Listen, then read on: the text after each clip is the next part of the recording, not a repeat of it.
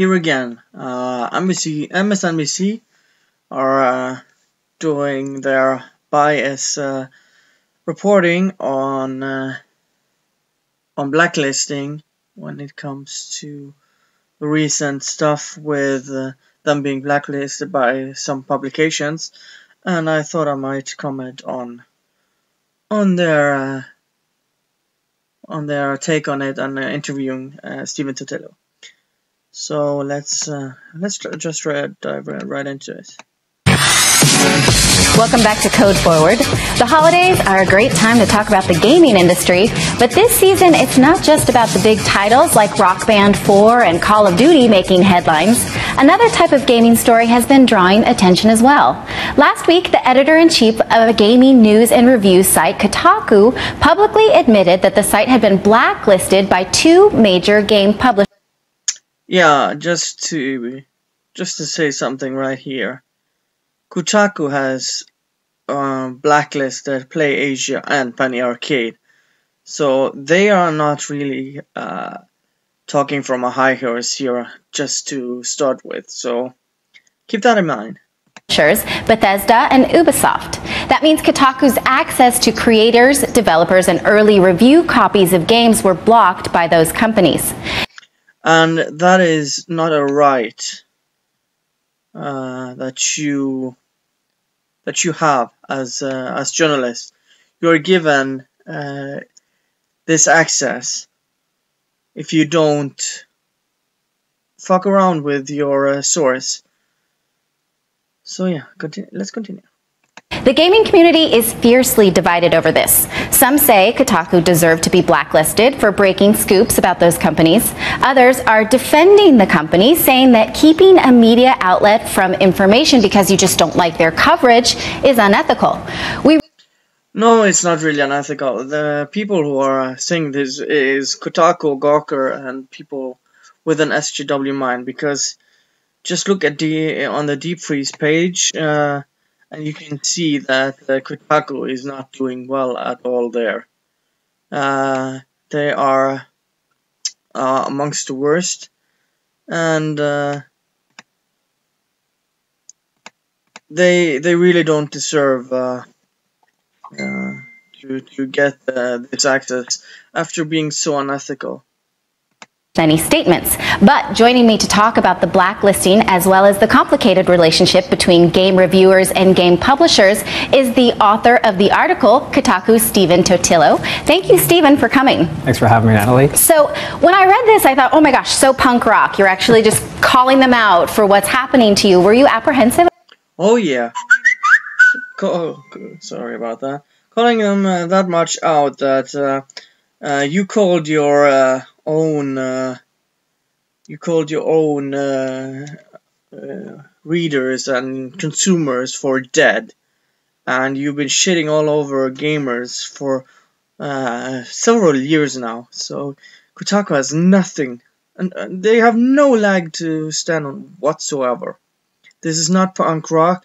They are leaking shit and being unethical as fuck. About saying this? I've been apprehensive about talking about this publicly for some time, not because I was worried about how the companies would react, but because I was mindful of how readers might react. Really? It's not like you came out and apologized when Nathan Grayson wrote about Zoe Quinn, now did you? And you still don't have an ethical policy, and you still do continuously do unethical work on your page. And you have a master's degree, Totillo. I think that it's any company's right to say, hey, we don't want to talk to you anymore, and if they don't want to, we can work around that as we have for years. Right. But I was worried that readers might think, oh, then the reason they're being negative next time about this company's game is because they're taking revenge. Or bullshit, because you're doing it for attention. The reason they're being positive is because they're trying to curry favor and sort of make amends. Yeah. So I wanted to make sure that we had demonstrated over months and really over years that we had been fair and even-handed to these companies and when writing about their games, so that there really wouldn't be any doubt in readers' minds. And I think, well, if that were true, readers wouldn't have any issue with you, but that's not true now, is it? You are part of Games Journalist Pros, and you've been consistently shitty towards gamers. the thing I liked the best of the reaction was the people who said, we didn't even notice you were blacklisted because you just kept covering these companies' games as if everything was normal. And that's what you're supposed to fucking do. There are smaller sites that have to buy games that don't get early review copies to review games and do it because they love doing what they do and get paid very, very little, if at all. And they do a better job at it than you do. Right, I'm curious about that, because how would they otherwise know if you hadn't said?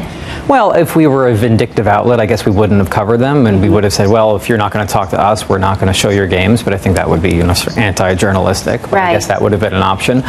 But human nature is that if somebody is making your life a little bit more inconvenient, or if they're making your job a little more difficult for you, you might, that frustration might seep in some way. And it's been a challenge at times when we have legitimate questions to ask for a journalistic story and they don't respond. That kind of thing can be frustrating, but I think we've done a good job of not letting that seep in. And after a while, readers began to notice, hey, their Fallout review didn't run when everybody else's did. Why is that? And when you have readers asking questions, you, as a good editor or a good reporter or writer, you should answer the questions. Right. And so I felt like we needed to... But you're not a good editor or respond very well to any sort of criticism, so... explain to readers what was going on, and that was the thrust behind it. It wasn't really to poke at these companies. As you've learned yourself, they don't really respond and like talking about this topic, so I didn't think that they were really going to change their tune. But you said that you had tried to mend these fences. Oh, yes. What have you done to do that has failed? So in the early going of both, and to be clear for those who don't know, we aggressively report on video game companies, and we try to tell a lot of stories that I think are important about... You mean you write, you make shit up, you don't give a shit if the story is true, you run with shit that just to get clicks. I mean, Patricia Hernandez wrote about women, how much sex they had in a munch, and melon butts, and all this stupid shit that's on your site. Even lifting shit from 4chan and making it seem as it's your own. Not even crediting. So there is no standard on your site, Mr. Steven Totillo. Whether it's layoffs in the video game industry, censorship of people on YouTube, copyright issues that are going on, that there are important things. We also do fun things. I have a guy who reviews snack foods for us. We sort of run the gamut.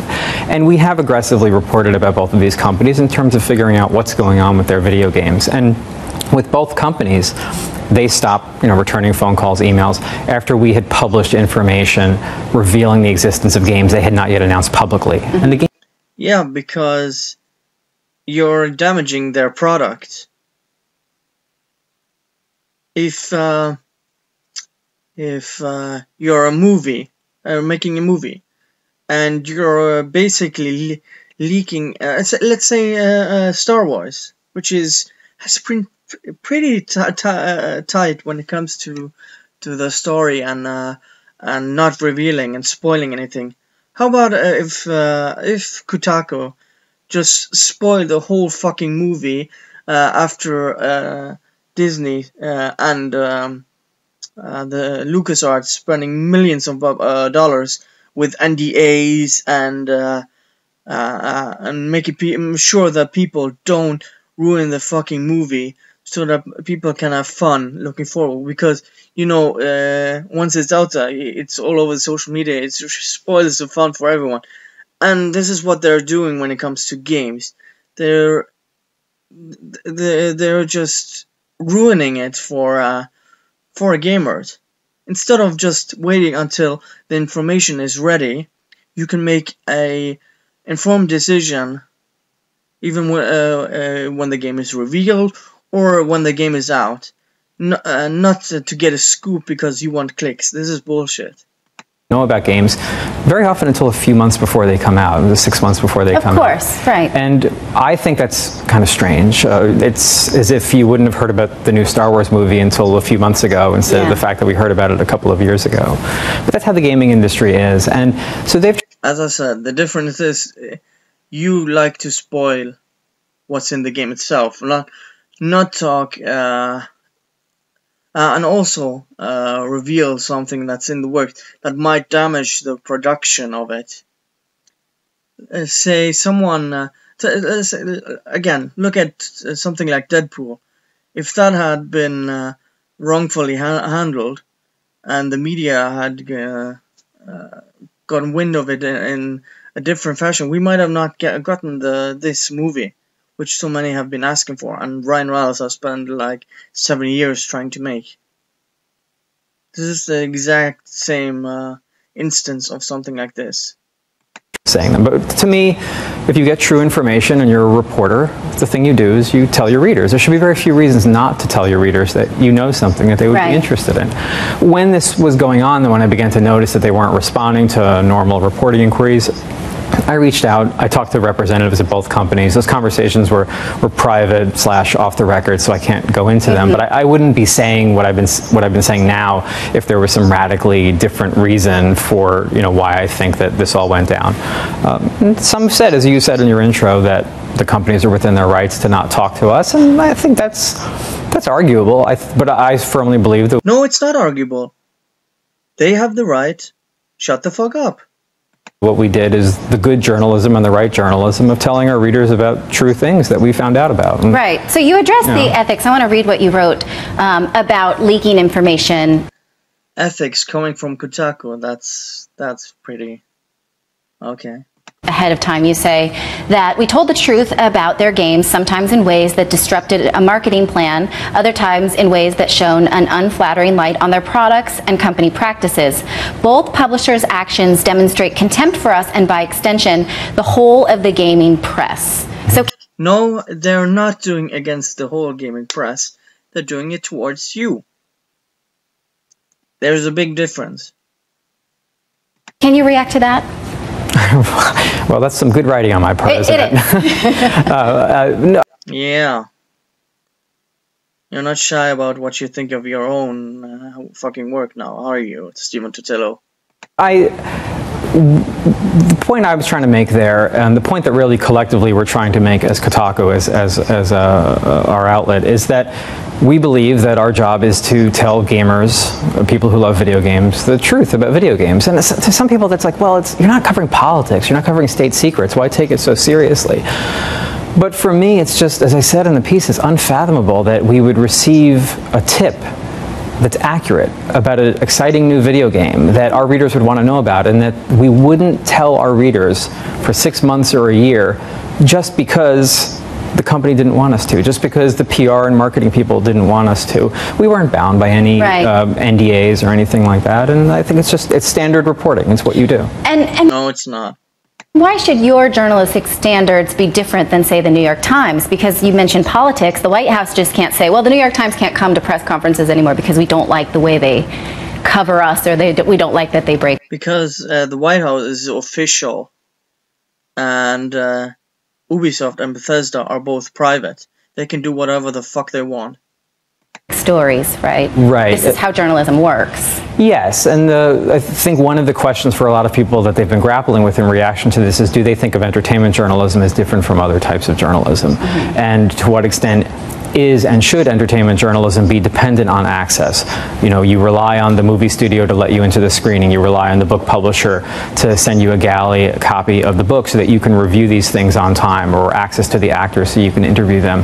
And studios and book publishers aren't obligated to have to do that with every outlet out there. But I would think that if you maintain a certain level of credibility, you show a certain level of professionalism in your interest in the creative work. See, that's the problem now, isn't it? There isn't any professionalism among you guys. Just saying. Perhaps that might be the main reason. To engage with you. These companies have decided otherwise. It hasn't really hurt us in the sense that our stories about these games have been very successful. Hundreds of thousands of people read our reviews of their games. But I felt, like I said, our readers needed to know why our reviews weren't running at the same time as other people's reviews, and they needed to also understand that we can live with this, and it isn't going to change the way that we do our reporting. We're not going to be cowed out of telling people something that we think is interesting and worth them knowing just because we're worried that it's going to anger some company. But these launches are very carefully composed. And so if we have a little empathy for the people who orchestrate them, sure. And you see that you're trying to compose like a really grand launch and then someone leaks something, like can you see it from their side how... Yeah, because that's the issue. You're screwing up a PR campaign, whether we like it as consumers or not. They're screwing up for millions of dollars. And again, they're not doing it for the consumers. They're doing it for themselves, to get money, to get clicks, to be infamous. Like that's very hurtful, and yeah. Yes, sorry. I would be angry. I would be frustrated. I've heard from game developers who have said, "Stephen, don't you understand that this is demoralizing? If you guys show our work before we were ready to show our work, how would you like it if we published the rough draft of an article that you've written?" And I get that. Exactly. So why the fuck are you doing this? But I say that a reporter's job is to report true things, is to tell. Yeah, and this is where you are full of shit. Because if this was true again, you would not be, the Kotaku would not be in the state it is right now with Gawker, and the trust would not be as cancerous with the audience as it is. We didn't leak anything. We didn't go and invade these companies to, and steal, rummage through their dustbins to find things. Yeah, let's blame everyone else. Well, we didn't do anything. We just published it. Occasionally, people tip us information. Sometimes it's about how the studio they work for isn't paying them. Sometimes it's, hey, guess what game they're working on now. Yeah, it's not like Gawker isn't paying their interns. Oops. And if I'm looking at a 7-minute video of an unannounced video game from one of the most successful franchises in gaming. Right. And I'm looking at that, my thinking is this accurate? Is this true? Is this something interesting for my readers to see? Then it's my job as a journalist to show them. It's not the noblest scoop of all time, but it's something, I find it ignoble, the idea that I would sit on that for 6 months because, well, really just because the company wanted me to. But I just don't these think are two different questions, right? How it does work is how you're playing the game, and how it should work is a completely different question. We saw that question asked a lot with the Gizmodo leak of the iPhone that was found in the bar, right? And so many people said you should have just done nothing with it. But that's not how tech journalism works. That's just not how it works. So where do you come down on how it should work versus how you're actually playing the game, how we play it in this industry? Well, I think it should work the way that it should work like proper journalism. It should work where you don't worry too much about what's going to happen with your access. Some have interpreted what I wrote as whining, as complaining, as trying to get these companies to change their ways. They think that our calculation in this piece was that if only we make this public, we'll shame them out of doing it. And it's true. Yeah, that's your plan, Kotaku. You're in it for the money and for the clicks and to get attention. That's happened in the past. In fact, it happened with Kotaku several years ago, where a company explicitly emailed the then editor-in-chief Brian Crescente and said that they were going to disinvite Kotaku from all events.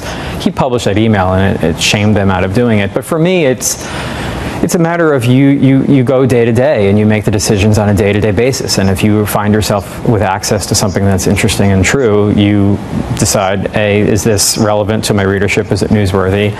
You certainly think through the consequences, but those consequences ultimately should be, am I honoring the expectation of my readers or not?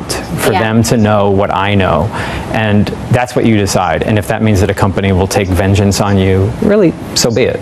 We can still get the work done. Right. Again, you're pushing all of the responsibility, saying you're hiding behind the mask of truth and justice and doing the right thing when it's not true at all. This is bullshit. Right, but there is still a fear of retribution, because I asked other games reviewers about this story, and they were nervous to talk to me about it because they're afraid too. Yeah, I mean, a lot of the blacklisting that's happened in the past with games media has involved reviews, so a little bit different than this, and that's why I think the reaction has been more mixed in terms of people trying to work through their feelings. I think I've gotten about 95. Why not ask why they have been banned by getting review copies? Like, even if you hate Final Fantasy 13 and you hate it with a passion, I thought it was an alright game. I had some issues, was a little bit of a mess, but I don't really hate the game. But Jim Sterling claimed to have played the game and did not even finish the game or finish the first chapters, and reviewed the game and gave it a score. That's why Square Enix has blacklisted him. Perhaps you should have mentioned that. Support from all the journalists I've heard from, both inside and outside of gaming. All reporters who have come to me directly have said, you're spot on. Like, this is what a reporter does, and you can't worry too much about who's going to get angry with you. You do the journalism. Yeah, I call BS. Those are either from Kotaku or from Polygon. I would say that gamers have had more of a sort of had to work through this, because for some of them they are certainly sensitive to hurting the feelings of the developers whose game has been seen early. I would point out that some of the stories that I believe contributed to the blacklist don't involve simple leaks. The company Bethesda, one of the two, we'd reported on them very aggressively for a year, and while they've never explicitly said, and certainly not publicly said, exactly which stories are the ones that angered them, I'm disinclined to believe it was simply the Fallout 4 information that we published. We had published earlier stories in 2013 preceding this cutoff, involving things like catching their executives making some misleading statements about the status of the game that they were working. Yeah, you don't see that. That's an issue right there. Okay. They still talk to us after that, but I think that kind of raised the temperature some. But I was saying reviews have also been a point of contention, not for us, but some publishers are very petty. You slam their game, they don't want to talk to you, they pull advertising. Famously, a guy named Jeff Gerstmann was fired from GameSpot, presumably because of a negative review he wrote that angered a publisher. So that fuck GameSpot. Does happen. Right, okay. Well, I appreciate your insight on this very much. Thank you so much for coming to talk. Yeah, I would just like to, I'm gonna link this in the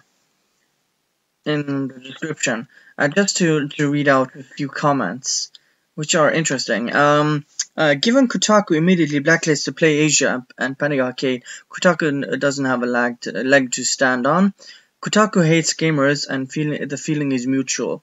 There is no reason for Bethesda or Ubisoft to talk to them, because gamers don't read them. A fake gaming site gets blacklisted, Steven Tortilla cries about on national TV. Good, Kotaku deserves to be blacklisted. All they do is hurt the gaming industry. They're not a real news organization to begin with. Yeah, that's true. They call themselves bloggers. That's right. They're just a collective of aggrandized bloggers with relevant opinions. If every company blacklisted them, nothing of value would be lost at all. One might call it an unspeakable gain for them to drift into obscurity. Considering the tribe they tend to regurgitate onto the internet. Breaking scoops, what the F? Punk rock, what the F does she think punk rock is? Even handed fair. What the F is blacklisting? Yeah.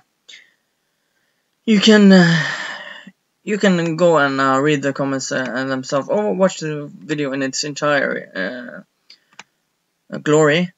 And as always, thank you guys for watching, and see you guys next time. Bye.